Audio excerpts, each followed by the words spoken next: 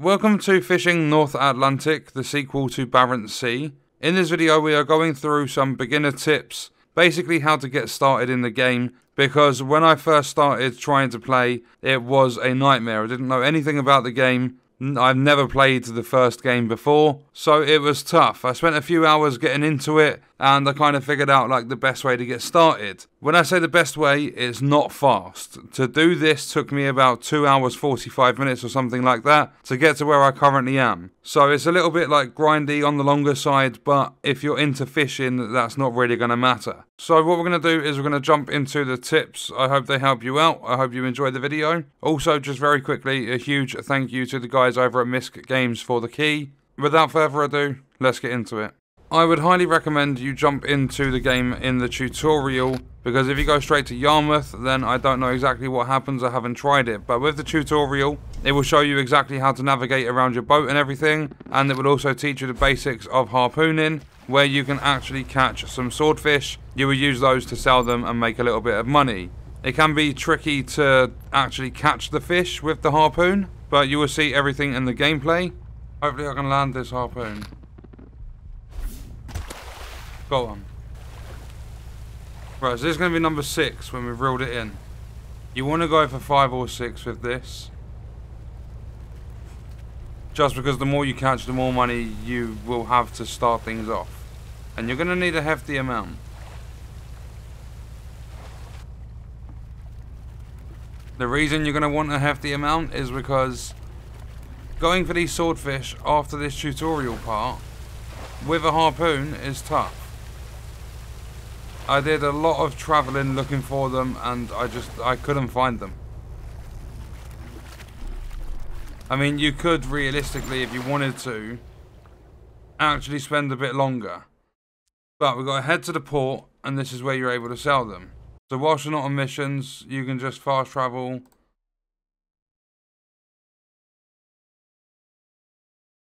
Okay, very bad price. Swordfish usually sells for $25 per kilo. They're only offering me $10.40. So what I'm going to do, I have no money, but I'm not actually going to sell them here. I'm going to take note of $10.40 per kilo. And what we're going to do instead is we are going to take out a loan of 10 grand, 5% interest, that doesn't matter. And what we're going to do is go to the dock, upgrades. We're going to get the better engine. I would say always go with the better engine straight away. Just because it takes forever to get to the next area that we're going to go to. You're going to want to head into the bar. You're going to have a mission there to deliver to another port. We're going to select that. That gives us 12 grand. We're going to go to Digby, which is different to where I went last time. So the game doesn't always start exactly the same for everyone. Last time I went down to here, this is, I can't even remember what this one's called. I think it's Dennis Point. But now we've got to go all the way up here, so this is going to take forever. And I'm on a mission, so I can't fast travel during a mission. Meaning that the engine is so much more important because this is really far away. This one's really, really, really, really far away. So that's going to take us a little while. And just a heads up, when you start this game, there will be a setting that you can turn on. I'll show you quickly from these settings. You can actually change it in the settings or when you're starting your game. But you want to enable port patrol. You want to make sure that's off. If that's on, you are only allowed to travel at a speed of 6 knots when you are leaving a port. And it takes forever to get out of the port when you are going that slow. Always make sure to remember to save your game. Double tap H so it brings up the map in the bottom right whilst we're on the mast. And away we go. I'm actually going to time it from now. See how long it takes us to get to Digby. And just a heads up for those of you that are new to the game, I've only just figured this out myself. If you are trying to interact with the stuff that's on the bottom left of the screen, or if you want to zoom out or in your map on the right, go to third person And then what you need to do is you can actually use your mouse whilst you're in third person. So you can check what you've got on your boat, the catch time. And then you can check all your gear. You can actually use your fish finder, like your sonar. You can change all your lights. You can check the temperatures and everything like that and zoom in and out. Then you can also click the plus and the minus to go in and out of the map. And then you can minimize this. And it stays exactly the same when you double press H to bring your HUD back up. If you go close and you see like points of interest, you can get them marked up on the map and then you can just fast travel there. Okay, I found a boat. Absolutely nothing has popped up like it did with that lighthouse. So from Yarmouth, if you go up north, I mean you can see it on the map here. This little bit here, apparently I found a boat. It says you found fix. You can now buy it. Okay, I've just discovered Digby. And I want to give you a heads up. Let me just quickly dock this. Okay, I am not exaggerating at all. It took me 1 hour 17 minutes real life time to get up to here. So if the wind is not in your favour, if you haven't got the engine upgrade, you've played a different way to what I've showed you, then only take on those missions if you have the time, if you can be bothered to go that far.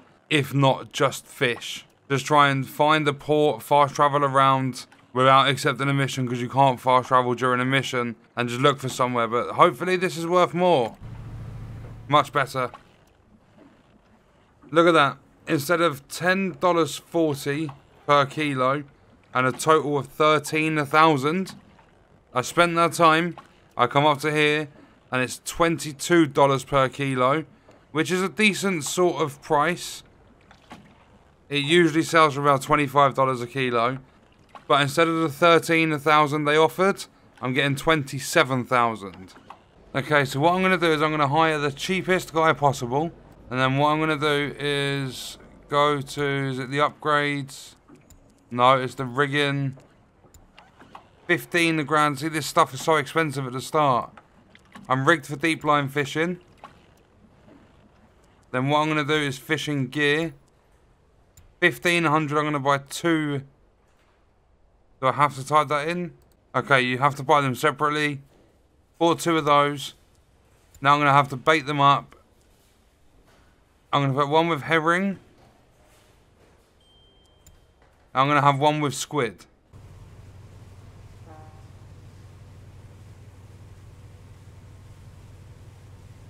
Okay, so fast travel is going to speed it up a lot. Okay, so now that we've done that first mission, I've come and discovered Dennis Point. So I've got Yarmouth, Dennis Point, and I've also got Digby explored. Okay, so once you've hired crew, what you want to do is you want to look at this little phone thing here. Manage a crew, and you want to drag your guy over from resting. You want to set them up with a little job that they can do. Okay, so I believe we have a bite on both deep lines after about 18 hours of them being out. I just sat at port and just kept skipping time by an hour or 2.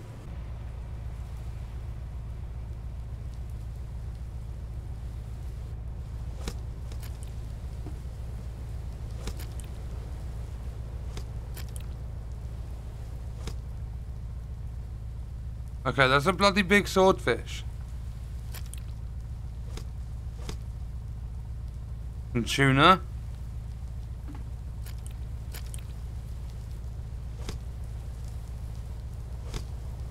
I keep getting good.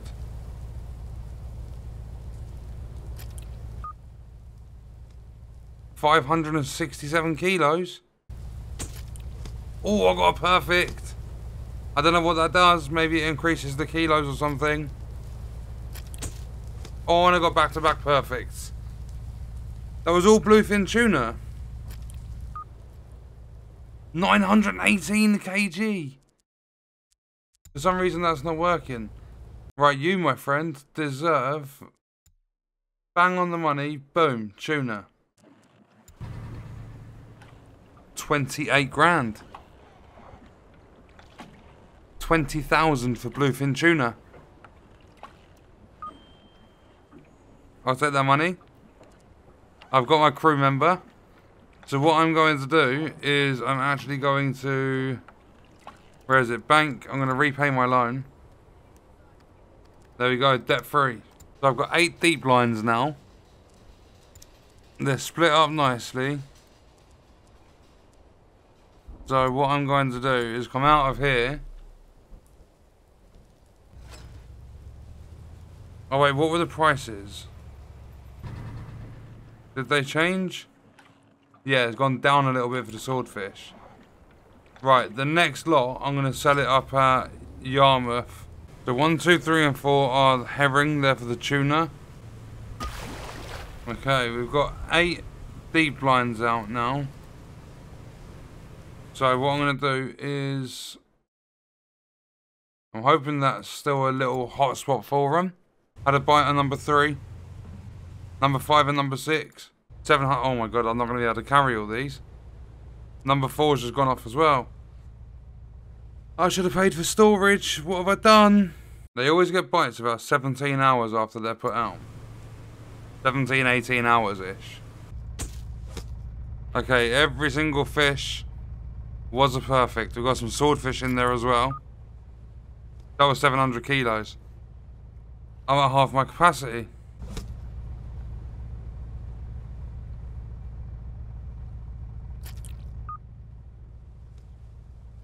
$432 kg of fish was lost. 75,000. Look at the price on the tuna. It's normally $20 per kg. It's 31.6.